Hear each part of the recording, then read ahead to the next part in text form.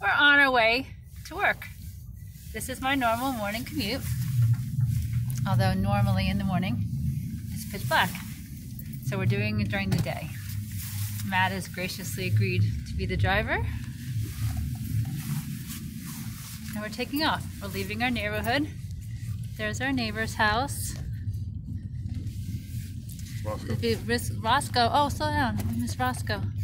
Really? You're going to skip Roscoe? Yeah, I do want to see Roscoe. So this is Roscoe. You might remember him from certain videos or pictures that I've shown before. He's really cute. I'll zoom in on him right there. Oops. There he is, just sitting outside. He lives most of his life sitting out there. I might adopt him one day. Now we're heading down the road. This is the turn that I've slid around twice. It's the steep, flat turn as we're leaving our neighborhood. We're heading towards sort of the souther part of town, which is where into the center of town. We are heading towards the open field of the tundra, which is where all the boardwalks were that Matt and I took a nice walk on Thanksgiving. You'll notice the roads are really bumpy and really filled with potholes. It's a little bit easier right now because the snow's filling in a lot of them, but you'll still see a lot of jostling that has to do with the way the roads are kept up or not kept up.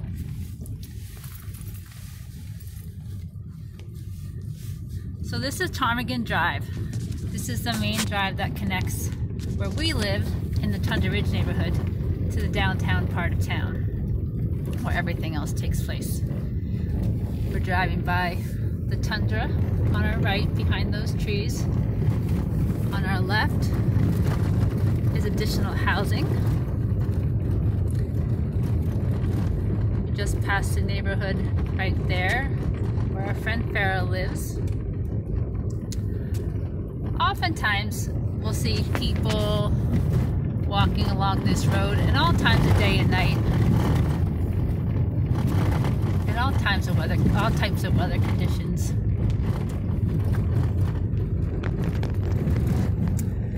We usually pass a stray dog or two, which we haven't yet, but it would be quite the unusual ride if we managed to get through the whole trip without additional stray dogs crossing our path.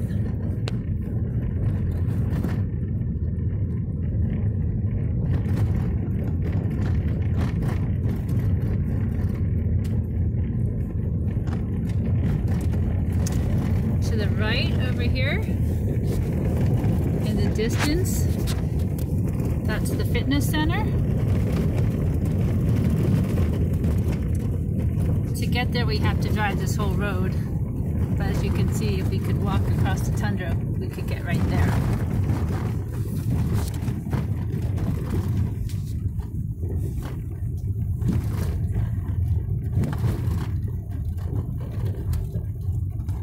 Little on-leash doggy. Matt's friend Paul lives right down this road coming up here on our left, right? Just past one of the playgrounds. There's a lot of playgrounds in Bethel, and they're all fairly nice, and they seem to get a lot of use. The sun's very low in the sky, as you can see, because it's going to be dark in about an hour and a half. So we're starting to see the sun come down. Coming up with a little four-wheeler hitting traffic with us. They share the roads. I don't think that's the law, but they do share the roads a lot.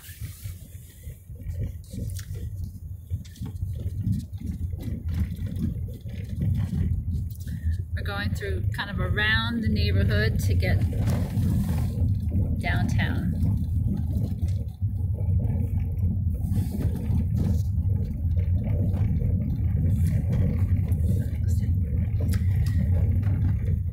To explain why there's big pipes and walk around the road. Yeah, I was going to do that. Yeah, that's a good idea.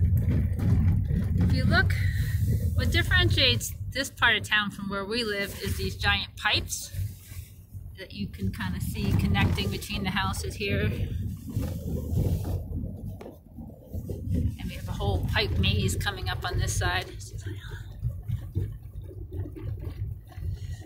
Those pipes are the pipes that bring water to these houses. So in our house, in our neighborhood out in Tundra Ridge, we have to get our water hauled in by a giant truck that is just like this truck right there. That's a water truck.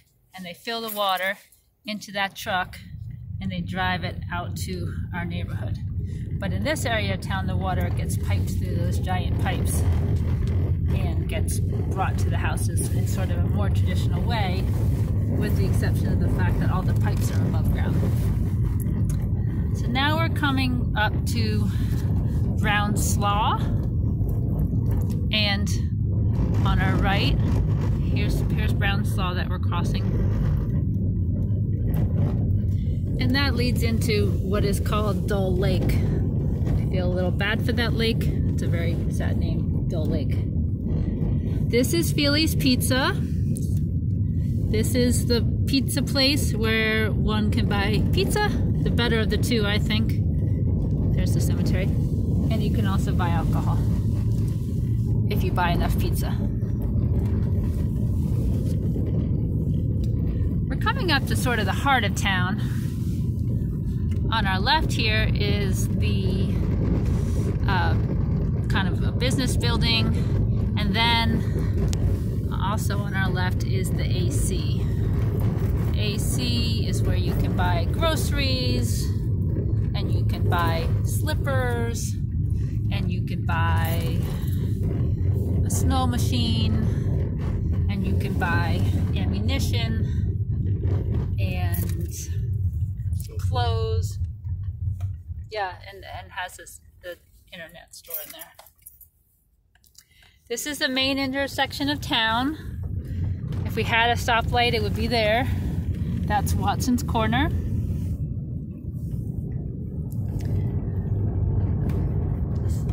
On the left is where we pick up our veggies each week. This is the Bethel Covenant Church.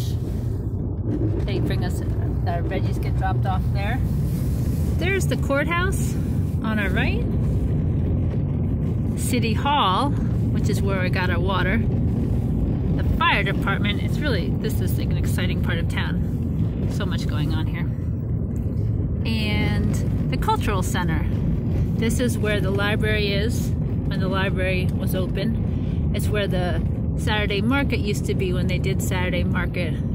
It's also where the shaved ice truck sits during the summer when people want to buy shaved ice.